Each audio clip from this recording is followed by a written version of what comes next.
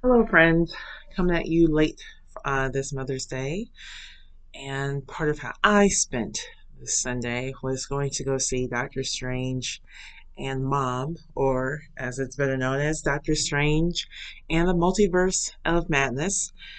And first, let me say off the top that I really enjoyed it, um, which was, going into it, I saw at least one hit piece by Vulture saying that the film was sexist. And then I also heard that it received a B plus rating, same level as Thor, which is insane to me. Like I don't. I had like two nitpicks with the film. One is got a spoiler in it. There's no way around it because I have to mention who I'm referring to. I'll say that for the end so you can stop the vid. But the other part is a little bit more general. If you've seen the trailers, then you kind of know what's going on, at least with Strange and Wanda. Um, and I just think, you know, one, you have to have seen WandaVision. I wouldn't go into this film without seeing WandaVision, right? And if you've seen WandaVision or heard about it, then you know that Wanda has a family in it. She has children. She has a life with Vision, but more importantly, she has those kids with him. Um, and in the multiverse, well, I guess this is partly a spoiler. Okay, well, if you don't mind spoilers, keep watching. It's going to be very hard to. I might slip up and give other spoilers. There's a kind of a big spoiler towards the end, but if you, it's like slight spoilers. I'm sorry. There's no really way to complain about what's bothering me or discuss what's been talked about without discussing these particulars. So cut the vid if you don't want to know anything. Okay, for those of you who are still here. Um, so in the multiverse, these kids exist elsewhere, and Wanda wants them back. That's the beans and Franks, right? That's a big part of the movie. Not the whole point of the movie, but that's a big part of it. And someone said that she has all these magnificent, amazing, reality bending powers, and LOL, she just wants to be a mom. And it's like, sorry, but f you. Um, There's nothing wrong with being a mother, and more importantly, she's a mother who's lost her children, and I can't imagine what that would be like. To have those kids have those memories, and then just have it all taken away, have them disappear as if they never existed. Um, I mean, that's a horrifying thought. Um, Losing a child. So to reduce her to that, or to act as if that's not an important part of who she is now, who she's become, is ignorant, frankly. And in my opinion, sexist in itself to have that kind of sentiment. Like, not everybody wants to be a mom, but for those who do, for those who love and care about their children, for the good parents, for the good mothers, that's offensive. It just is. Um, I can't imagine any decent parent being okay with their kid just poofing one day, you know, or getting killed, or losing a child, whatever. It's traumatic. It's traumatic. Um, and I could sit in a person on one particular path or a different kind of path, and Wanda's on her journey, or we see the continuance of her journey in this film, and it goes where it goes without spoilers. And also keep in mind that Wanda has lost both of her parents. Had to sit in the house with their corpses, I believe, because a shell hit their home, right? Uh, Seen her brother die in the hail of bullets. So that happened. Had to kill her boyfriend only for him to be revived and then watch him be horrifically murdered by Thanos. And then basically, her going through the trauma of doing it herself, meaning nothing. And and then she gets this kind of utopian kind of world that she creates by accident, with kids, only to lose them too by the end of it. That's a lot of trauma for one person. I don't care what kind of superpowers you have; she's still a human being at the center of it, um, and that'll do stuff to you emotionally, mentally. It'll mess you up. So that happened. Um, then there's the part where it's dark. So I think it was Kevin I can't pronounce it. Whatever. Kevin, I think called this film Marvel's first horror movie, which I understand completely why he said that. And if you see this movie, you'll understand why too. However, if you're going to go dark, go whole hog, go all the way. Don't dial it back. Bring us the gore. Like just you know, go for broke is what I think. Um, they really brought it to the line, but I think it should have been startling. I mean, not gratuitous gore. That's not what I'm saying. But if you're going to be horrific, be creepy, or be more disturbing, be more violent, and you can do that without being rated R. That's all possible. I'm trying to think of a horror movie that meets that criteria.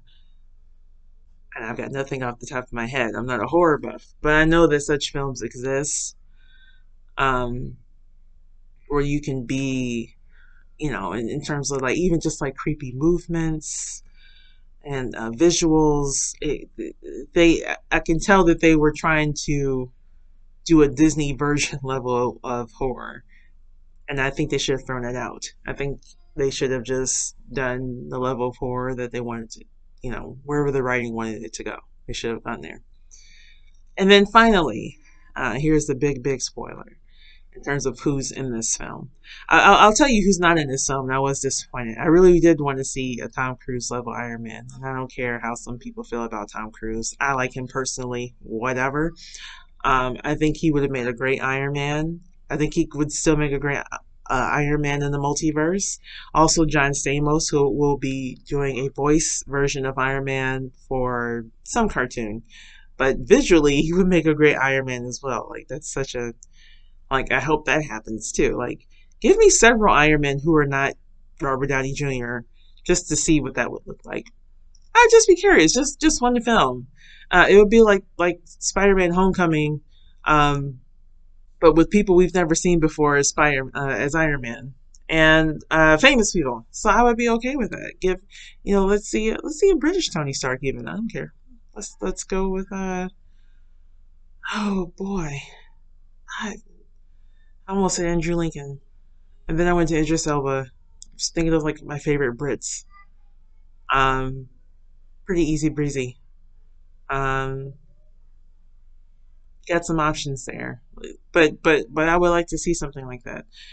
But anyway, we get Captain Britannica. That's not what she's called.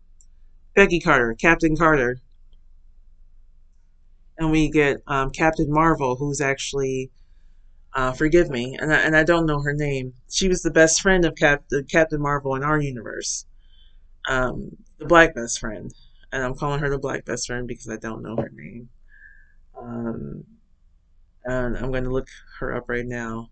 I think she's actually in. Is she in 007 or something? Uh, Lashana Lynch. Okay, Maria Rambo. Right. So she's Captain Marvel in this one. Here's my issue with it. So we see Peggy. Peggy's got a full beat face, red lip, curled hair, earrings, and then the uniform. Okay. They wanted to make her look as feminine as possible. And then we have Maria, full Captain Marvel suit. Okay, fine. And then she's got like the short, cropped hair, curly. It's cute. Actually, I like it. I like it. And it's very practical. However, no makeup, no arched brow, no nothing. Just very like I didn't even recognize her at first. Almost. Um, it just felt like they wanted to make her, it felt unnecessarily masculine. Um, like when you and it's not because she had natural hair. I want to make that clear. It's just that they went. I felt like they went out of their way to make her face look very flat. No highlights, no contouring, no lip, no nothing, nothing. So when you think about, like, say, the casting of Wakanda, like even Okoye, I mean, she's bald, she's gorgeous, and she's like, her face is done, very feminine. The Kia, Bantu twist, very feminine. Um, and then I mean, I wish I had a side by side right now. It felt very like, even Captain Marvel wears makeup in our universe, to the point of complaint at one point. Like, I remember people were upset because she had like red lipstick or something in that one scene for Endgame. Like, who cares? She's got on lipstick. Big fucking deal. Um, it was such a stark contrast, and it's stuff like that is always going to be suspicious to me because misogynoir is so insidious and so prevalent. Um, how people navigate, like, the microaggressions and the subliminal whatever. And I just want to know what the reasoning was behind it. She didn't have the right lighting. It was very dark. She didn't have any makeup. And I just would like to know what the reasoning behind that was for portraying her in that way. Which is not the way that they portrayed Brie Larson, which is not the way that they portrayed, what's her face, Peggy Carter. Uh, by contrast, so personally, I didn't like it, and I'm always going to call stuff like that out. Not just as a black woman, as a black woman creative, as a writer. Um, I'm yeah, I'm just expect that for me always. That's what I'm going to be about. So, anyways, I hope you enjoyed my somewhat review. I definitely recommend you see it. I enjoyed the film. Um, and I wouldn't compare it to other X film. It felt very different in tone than other Marvel films, and we began that with the last couple of films. Homecoming felt very different, and well, it felt, they did some different stuff, but this film feels very different. Not Eternals level different, but it felt very different. But I really enjoyed it. So thanks. Hit that subscribe button if you haven't already. Uh, Tell your friends. So, have a good one.